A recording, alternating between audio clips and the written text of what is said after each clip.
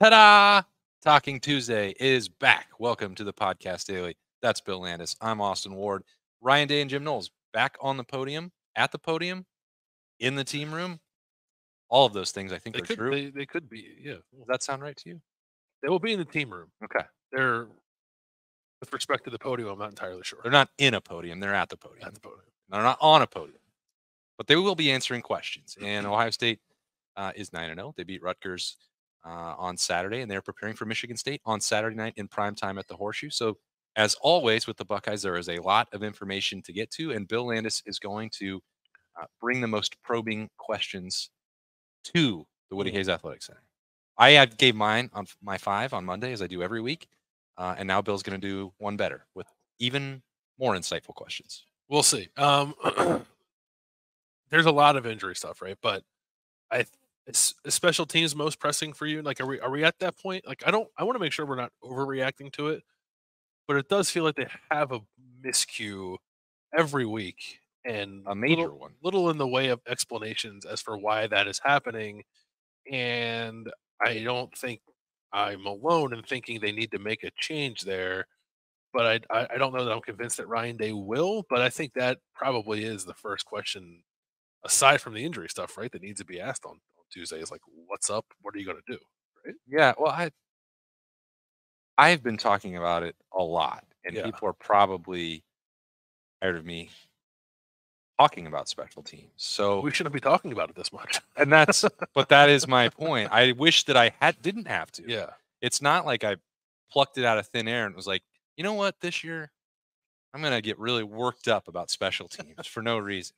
I'm gonna be positive. I'm gonna try my best to be, looking at the positives of every game and not dwelling too much on and nitpicking on the negatives for the offense and the defense. But I'm gonna channel all the rest in the special teams and I'll be overly critical. I don't feel like that's what I'm doing.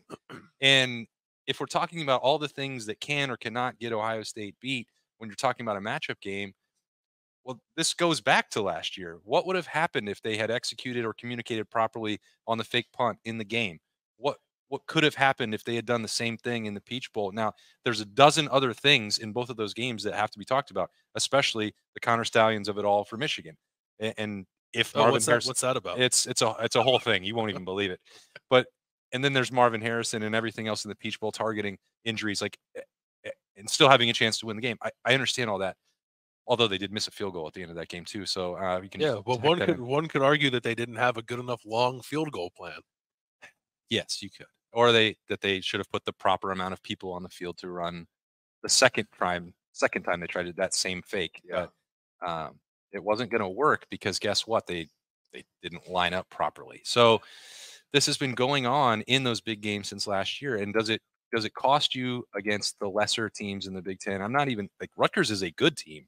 And that very nearly could have made that game a lot different if the defense wasn't able to stand up in that situation and force another field goal. I don't understand it. Not only, I don't think that Ryan Day is going to make a staff shakeup with 3 games left with an undefeated team and ranked number 1 in the country. I don't think that that's going to happen.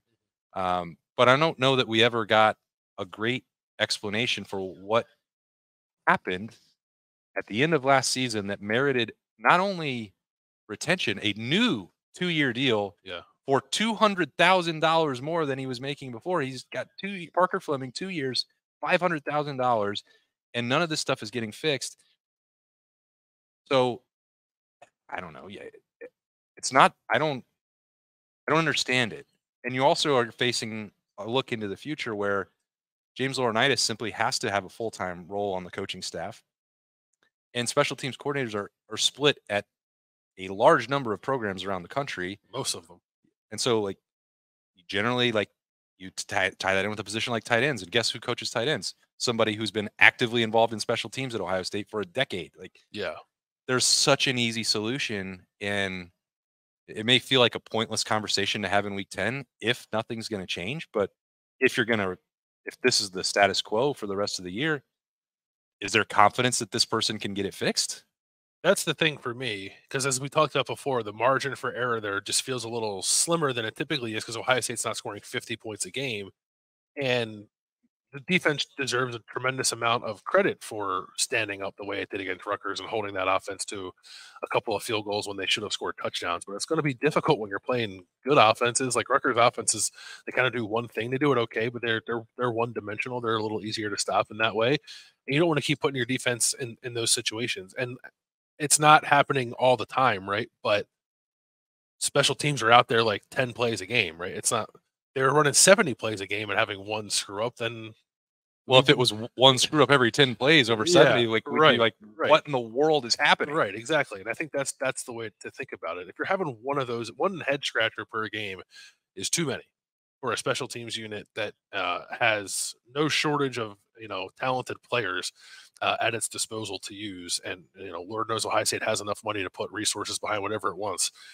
This feels like a misallocation of those resources. So maybe it's not. Are you going to fire Parker Fleming? Maybe it's more the broader like why was bringing him back in the first place the right decision? Like what do you think about where you are right now? But I do think it is fair to ask the more pointed question like have you considered making a change? Are you going to make a change? You're right. There's 3 games left. How much do you want to shake things up at this point? And Ryan Day has made an in season change before, but that was after the second game of the season. There was a lot of football left to be played. Now you're heading toward the most important game of the season. Maybe you don't want to do that. It just makes me very nervous. If I'm an Ohio State fan, I'm terrified that something in that phase of the game is going to cost us a win. Yeah, it's hard to wrap your mind around it. I mean, honestly, a lot of these they're not accidents that are Yeah. happening. This is you could say maybe miscommunication falls in that bucket. I don't think that explanation flies for me. What do you think happened there? I I think when Rutgers overloaded one side, maybe there was like a check. Yeah, that's what I think too. Um, that's that's the only conclusion I'm going to jump But to. but the check is like it's 4th and 9. It shouldn't. Yeah, call well, call a timeout. and but that's like that's what I don't. Well, Ryan Day said that he may talk about it more today. On Saturday, he said, "Well, that's maybe we'll have a longer debrief about that." I didn't want to dive into it in the post game. I can understand that, but it's this. That's the same thing he said about what happened with the fake punt last November as miscommunication signals. Like, okay, well, at some point in the chain of command, you are giving a green light for a fake, not giving a green light for a fake. Then your special teams coordinator has to have installed a fake and be able to relay the signals and communicate that to the players on the field. Or if it's an automatic, that they understand what the rules are and when you're going to do it. So could be all of that stuff. Mhm. I, at what point is the miscommunication happening? I think is pretty important because it's happening repeatedly. Yeah. Don't I don't know how that's allowable. It shouldn't be. And there Parker Fleming talked, I think, in the spring. I think it was in the spring. It might have been in the preseason this year. Like Doug asked him a lot about that. We didn't really get to talk to Parker Fleming about those miscues until well after the season was over. But when Doug did, Parker Fleming talked about the miscommunication piece of it and said, like, that falls on me, which is like, no kidding, it does. But so, like, he took ownership of that and it keeps happening. So is it time to nip that in the bud? Like, I don't know. I don't want to say it's so cut and dry only because of the point of the season that we're in. But it goes back to, like, to your point, the offseason. Like, this never should have happened in the first place. And and explain it. I mean, if it's happening with the coaches, generally they are held publicly accountable for that. Not always. The staff talks during the season, but they're not all available every single week. Just for the sake of uh, clarity and information for you all out there, I requested that Parker Fleming be available for interviews this week to Ohio State. So we'll see if that happens. I'm not going to hold my breath on it, but when the offensive line goes through a rough patch, Justin Fry is the one to talk about that. When I've had questions about Ohio State's defensive line in the rotation, Larry Johnson, talks about that and clears the air and explains his motivations for doing so. This is to the point with special teams. Like I think that should happen um, because I don't think that the onus is solely on the players, and I don't think that Ryan Day is the most involved on an hour by hour basis with special teams. He So is not, yeah. And your players' preparedness is a reflection of your coaching ability, right? So You're right. The players are the ones on the field to like ultimately make the mistake, but who's trying to get them ready so they don't do that? And then why does it keep happening? Yeah. So we're going to try to have as much of that conversation as is practical or rational. And I'm curious to see like how. Do you think it's going to be like a large chunk of the press conference? I don't I know. think probably not. Probably not. It just, and for the same reason, like because it's only 10 plays compared to offense and defense and quarterbacks and injuries, like all that stuff is you in the grand scheme of things, like gonna outweigh special teams. Yeah. And that's, I understand that. And, and if people think that I'm making too big of a deal out of it because of that, maybe I am. I don't know. I just, Yeah. they're costly mistakes, and there's huge chunks of yardage available. Mhm. And it, like, how many times is Rutgers going to march 70 yards against Ohio State or 80 yards? Like, Right. it's not going to happen. And it's easier for them to, get 20, 30 and kick a field goal. And if you did that a few more times, or if somebody slips and then you score a touchdown, like that wasn't Ohio State's defense fault that they had to go back to back times on short fields. Like they did a great job bowing up. Shouldn't have had to. Yeah. Period. Right. I think it's three questions. Are you making a change slash have you considered making a change? I'm doing a Tim May thing. I guess that's two questions. Couple quickies. Couple quickies. If if not, or like why? Either way, I guess. And then go back to the beginning. Like what happened last year that made you want to re-up this Give guy him a for new 2 more contract. years? Yeah, I think that's it. I think those are the three. Okay. And then it'll probably put to bed. I think so. It won't be the entirety of the press conference, but it could be a big chunk of it. Yeah. Well, it depends. Yeah. Anyway. All right. Well, Depends that'll on be how this. evasive Ryan Day wants to be with it, I guess. Yeah, that'll be the special teams treat of the week, Yeah. and then I imagine you'll go to the offense.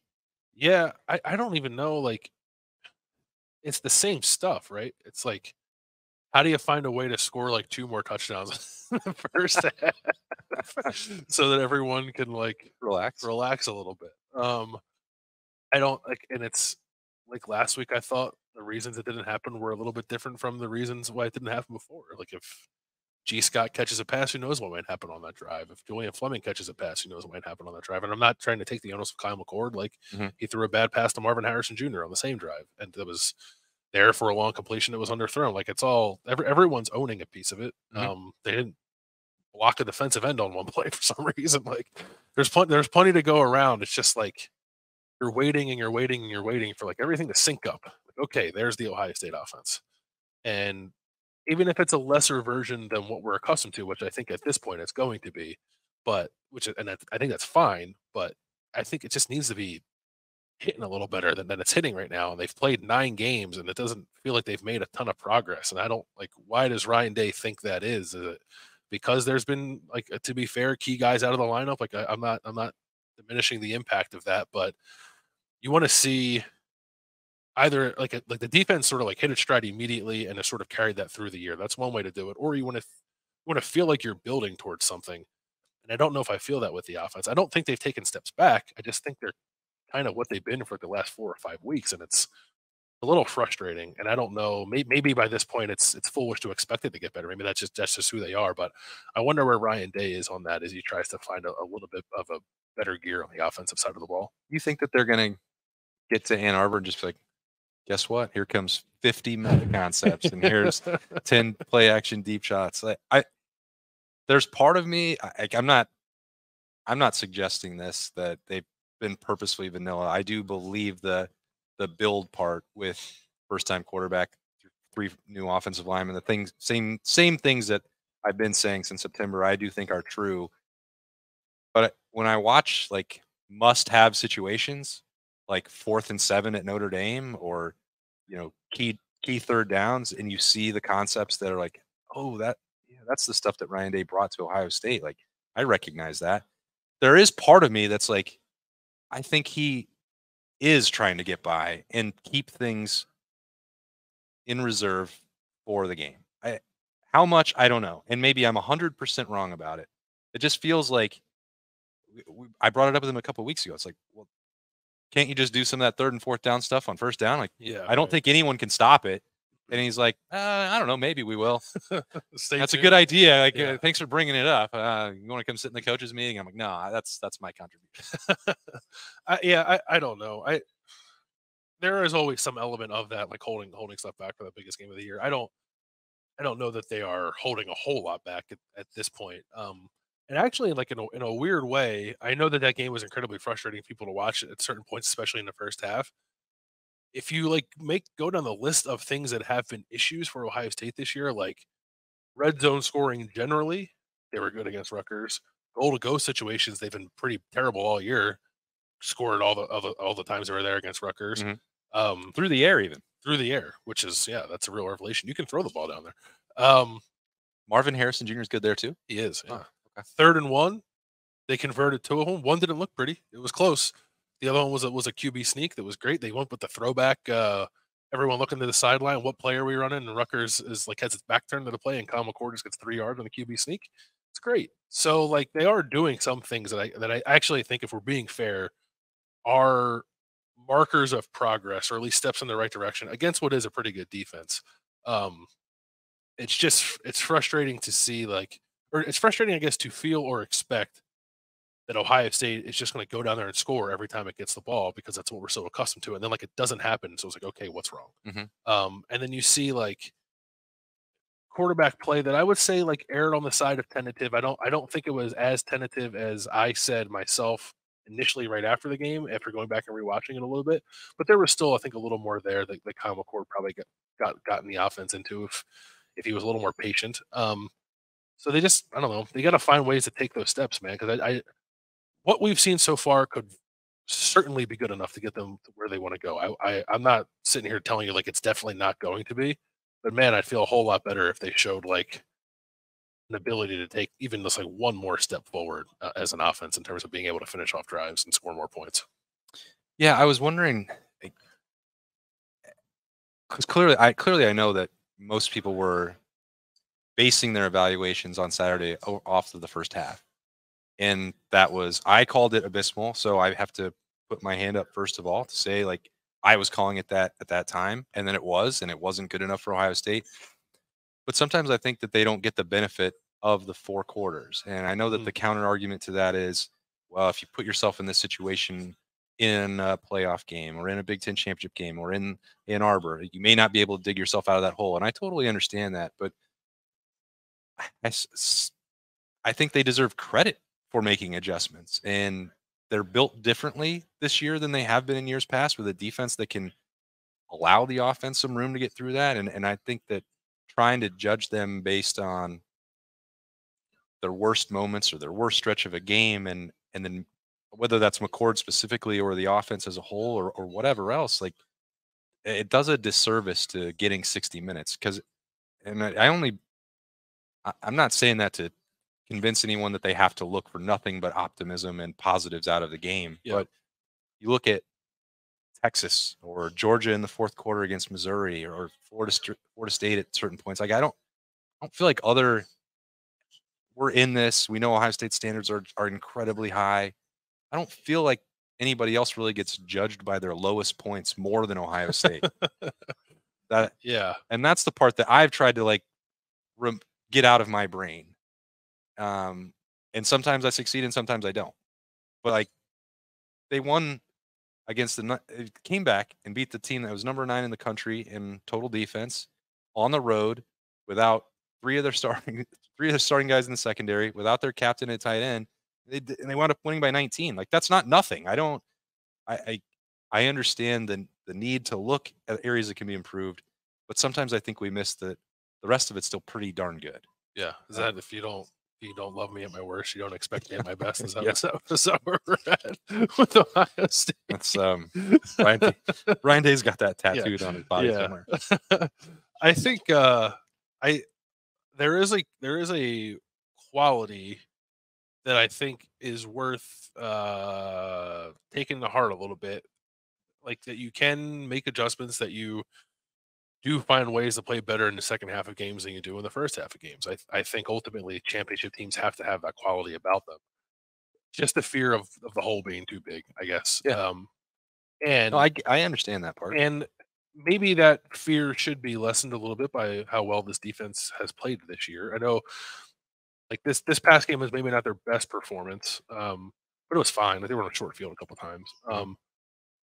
Like I get where it's coming from. You just like Ohio State fans have seen enough good football to know what a championship team looks like, and I think they're still wanting to see a little bit more from this offense to truly believe that it's there. So I totally understand I'm just blessed to have Allie and Berm around who remember 2002, and they're like, "You think that this is bad?" that. Berm was going like off the top of his head in the car back on the ride from Rutgers. Like those games were hideous, not Yeah, like complete games, not just like one quarter. So yeah, anyway, but that was a long time ago. it was a long time ago. Yes, we're old. All right. Anything on defense? I thought Jim Knowles' reaction to Rutgers running the ball on them was interesting. He was just sort of like, "Oh yeah, like we expected them to do that." Like, I don't. There were this has not happened for the entirety of the game, but there was a period of time in that game that lasted more than like one possession where I thought Rutgers was pushing Ohio State around a little bit, and I don't know that it makes me nervous, but it makes me nervous about This is the most unease we've had from Bill Landis on a yeah, Talking I don't. Tuesday. It's not like I'm not super on alarm about it. I think it was they were bound to have a game eventually where they like were not clicking on all cylinders for the entirety of 4 quarters. And like they only gave up 16 points when they could have given up 30 with the field position they were put in. So Right. like they still played a good game.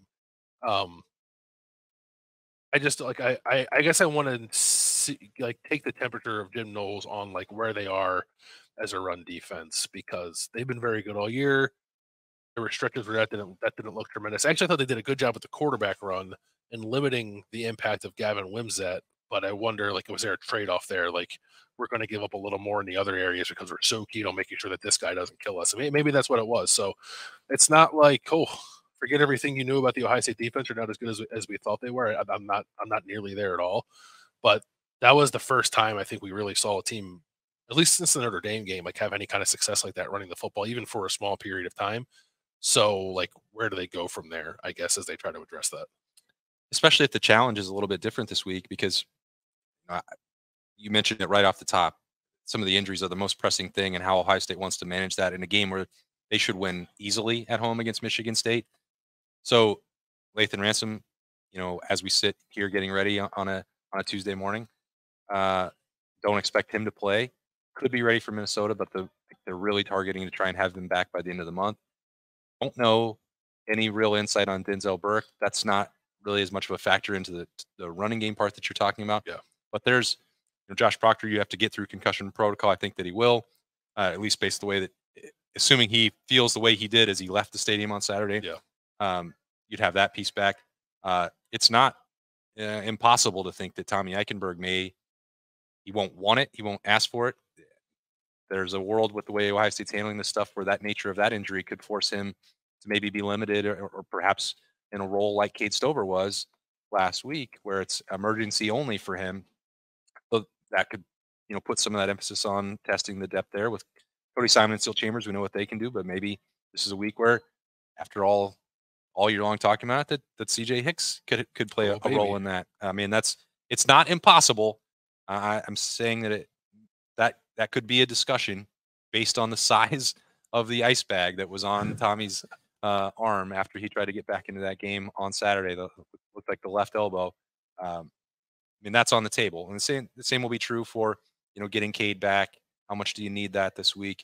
Um, Emeka didn't look 100% in that No, game he on didn't. Saturday, so those things are a big deal. We know on a Tuesday that we're not going to get a lot of answers on that, but it's going to be a key part of this week because, and maybe the way that I would look at it with Ryan Day is like, are you managing these differently? The decisions, are you being more conservative and cautious if it's close? Because it seems like they are. I don't remember Yeah. having a lot of stuff like Cade last year where it's like you're dressed and you're just not going in. I wanted to ask that last week and then ultimately didn't. I can't remember what I ended up asking about, but that was on my mind last week because we went into that game relative to Emeka.